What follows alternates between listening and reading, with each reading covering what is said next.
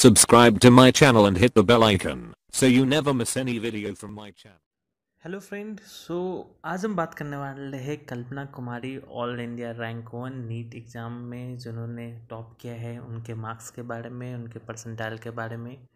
Talking about the percentile, she got 99.99 percentile.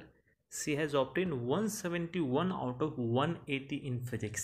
So really मतलब तो सोच के आप सोच लीजिए कि 180 में से उनको मिला 171।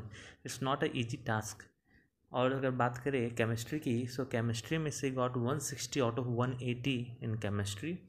और सबसे इम्पॉर्टेंट जो है बायोलॉजी एंड जियोलॉजी, जो 360 मार्क्स का था, उनमें उनको 360 में से 360 मिल गया।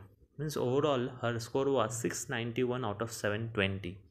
सो गाइज, जो लोग उनका मजाक बना रहे हैं सोशल मीडिया पे कि वो बिहार से थी और वो स्कूल कॉलेज नहीं जाती थी, तो आई मस्ट से कि कोई भी स्टूडेंट जो कम्पिटिटिव एग्ज़ाम के लिए प्रिपरेशन कर रहा है, 80% या 90% लोग जो इनका अच्छा रिजल्ट आता है रैंक 1 से रैंक 10 में, जो है वो स्कूल या कॉलेजेस नहीं जाते हैं, आउट ही लेके रहते हैं जो पी कोटा में या कहीं पे भी, क्योंकि वो स्कूल जाएंगे तो उनको उतना टाइम मिलेगा ही नहीं। जर्नल सबमिट करो, ये करो, प्रैक्टिकल करो, तो उनको ऑब्वियसली जो कॉम्पिटिटिव पॉइंट ऑफ व्यू से ये पढ़ाई करते हैं, इस वजह से उनका रिजल्ट आया है। और गाइज, मुझे ये कहना में बहुत खुशी हो रही है कि रैंक 1 इतनी छोटी चीज़ नहीं है नीट में, क्योंकि ये इंडिया लेवल पे आया है और इतना बड़ा, मतलब कोई भी स्टूडेंट बायोलॉजी में 360 में 360 लेके आ रहे हैं, और मेडिकल स्टूडेंट अगर 171 आउट ऑफ 180 इन फिजिक्स लेके आ, दैट्स रियली गुड।